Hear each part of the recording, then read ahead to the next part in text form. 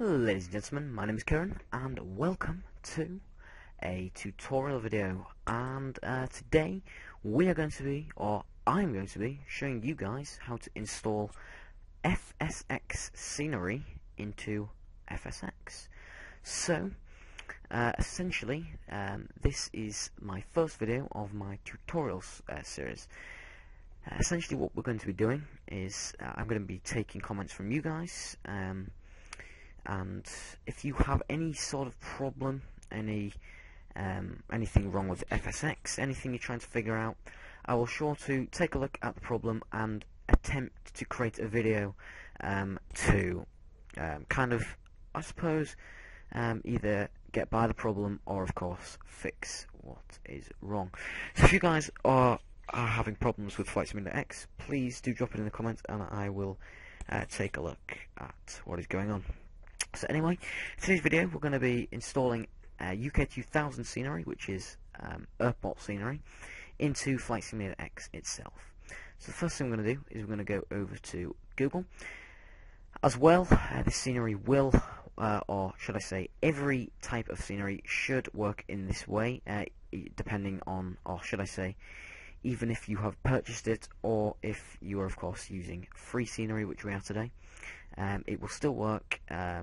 There's just a couple of different methods of doing it. But anyway, we're going to be installing UK 2000 scenery. So the first thing we are going to do is we're going to go onto Google or any type of search engine you use, and we're just going to type in UK 2000. Click UK 2000 scenery, and here is the website for UK 2000. As you can tell, we have Extreme UK Airport Scenery, UK 2000 add-on scenery for 2004 and 2002 flight simulators, and UK 2000 VFR airfields.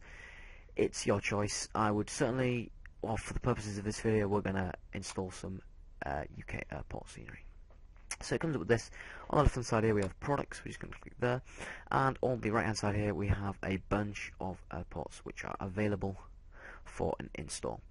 Now, today we are going to install, what should we install? We can install Newcastle. So click on which piece of scenery you require or want to install.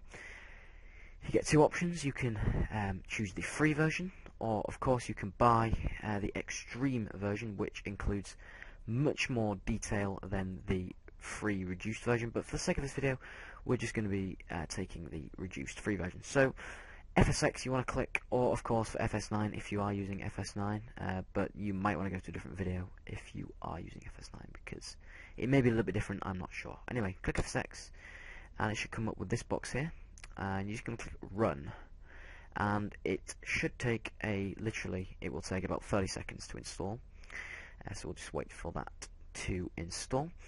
As well, as you can tell, I think I've already explained this, but the paid version is much more detailed than the free version, as you probably could have guessed by now, judging by the fact that you have to pay for this version. It's about £15. Actually, I'm not too sure of the price. It might be around £10. I'm not sure what that's going to be in dollars, but it'll be something to inadequate standards.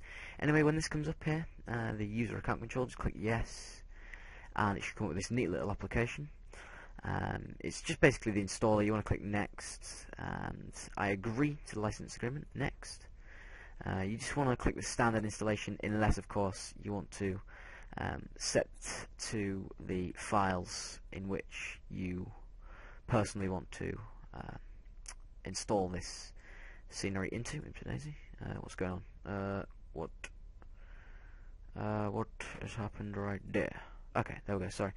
Okay, click next and confirm. Yep, we're going to save it into there. Next, and it's installing. Boom, installed. What am I missing? Yep, that's just basically giving you all the things that you're missing from the paid version. But we're just going to click next and then finish. Add this product to your scenery library. Recommend. Yep, just click yes. It will basically, what that will do is automatically put this piece of scenery into your. I just want to click OK with that as well. It will automatically put that piece of scenery into your scenery library for Flight Simulator X. Therefore, it will already be there if you choose to go straight onto free flight, which we are. Anyway, next thing you're going to do is open Flight Simulator. Flight Simulator X. And you should get this little bar here telling you that there's been something installed. That's just, that's for a different thing, don't worry. That's not for the scenery. One thing I'd like to confirm is go to Settings and then Scenery Library and just confirm that UK 2000 Newcastle Free is of course ticked in the box to the left hand side of it. If it is, just click OK and that will confirm that you have the scenery successfully installed. I'm just going to quickly actually mute Flight Sim sound because it can get a little bit noisy and it is not needed for this video. Anyway guys, just a quick thing about my channel. These kind of videos are going to be starting to become more frequent. You might notice that I have uploaded a video on my computer. If you haven't, please check it out. It goes through my current PC specs and things in which I'm going to be buying for my Flight Simulator in the future, whatever. Also, as you can tell, you might be able to tell when I start running Flight Simulator that oops a daisy, completely out of mind, that the quality of the video is not brilliant. So Newcastle, Echo Golf November Tango, we'll just spawn at a random gate, gate 62 will do. Weather, we'll go real world weather. I'll click OK, and then we'll for the sake of this video, we'll spawn in at daytime, something around that time. Anyway, I'm just gonna quickly stop this recording, and we shall get back to it shortly. Okay guys, we are back. Right, we're going to be checking out the scenery now. So what you want to do is simply click Fly Now. It should quickly, or depending on what type of computer you have, quickly jump straight into the game. So there we go, spawning straight in. And as you will automatically be able to tell, the scenery is a lot different to the default. It is much more detailed than the default. Anyway, we'll just quickly select cold and dark with the Airbus. We'll just get a little bit of lighting. As you can tell, the quality is awful inside of this aircraft, but yeah, if you look around you can see that it is all more detailed. We'll take a look at the outside actually. You can see the airport is much more detailed than it would be on the default. There also will be aircraft.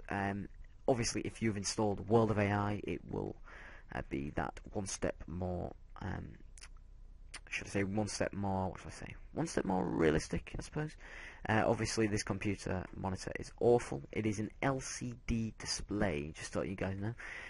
We're running off an awful resolution, but it will improve when I get my monitor, which I should probably stop mumbling on about, but I should probably do a unboxing of my monitor if you guys are into that type of stuff.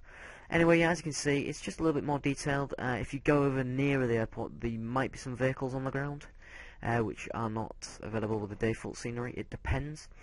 There's places like Gatwick, which is quite highly detailed, but obviously Newcastle is not the biggest airport in the world, so it's not going to be significantly detailed as London Gatwick or London Heathrow, say. But so yeah, as you can see, it's much better, and that is what the UK 2000 Scenery Free will give you. Anyway, guys, I suppose it's time to now conclude this video. I hope you guys have enjoyed.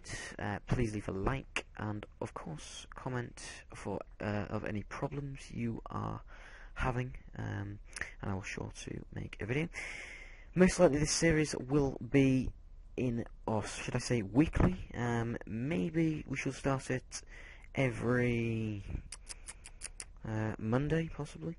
As you know, I'm not very big at YouTube at the moment, so if you could drop a subscription, that would be very, very privileged. I'm also going to start streaming shortly, so keep updated for that. I should probably make a Facebook page as well for updates like that. Anyway, guys, I hope you enjoyed. I hope you've learnt from it, and I hope you now know how to install Flight Simulator X scenery into Flight Simulator. Anyway, guys, hope you enjoyed. Gotta go now, so I will catch you again in the next video. Bye bye.